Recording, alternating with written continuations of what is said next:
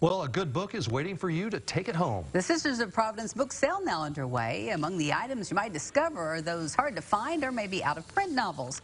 Book categories include novels, history, children's books, gardening, health, crafting, Bibles, among many other things. Items are not pre-priced. Instead, donations are accepted.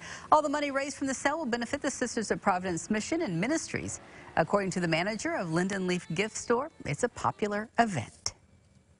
We have people who come from as far away as Fort Wayne. We do the book sale twice a year, and it's always a really big turnout, a really supportive thing, because everyone likes the opportunity to both donate books as well as take some home with them.